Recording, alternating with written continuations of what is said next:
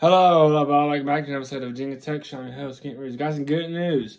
Dorian Strong is coming back to Virginia Tech 2024. He had announced a minute ago on Twitter that he's coming back, and he said, "I'd love to thank Hokie Nation, and when for y'all, I won't be here." And he's coming back. Guess it says on his shirt. We'll get to that later.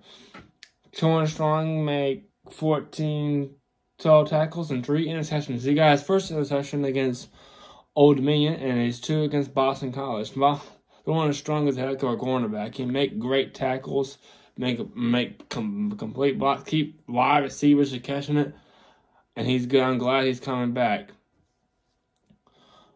2024. He is waiting for one more guy to make an announcement in a few minutes.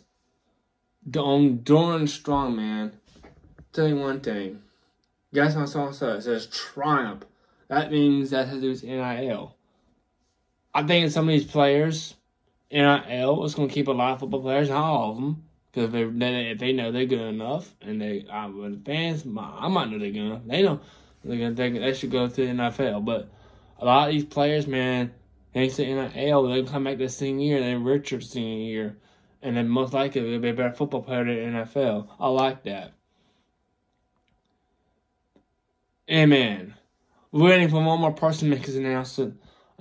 He's got time. That is Brian Tudor. Do not see if he's coming back or not. If I'm Brian Tudor, I hope he's coming back. I think he needs to come back. Anyway, what you guys think of the Virginia Tech show? Dorian Strong is coming back to Virginia Tech. I think it's a great move for him to come back. What you guys think? Let me know in the comment section. I'll have his Twitter post in the comment section below.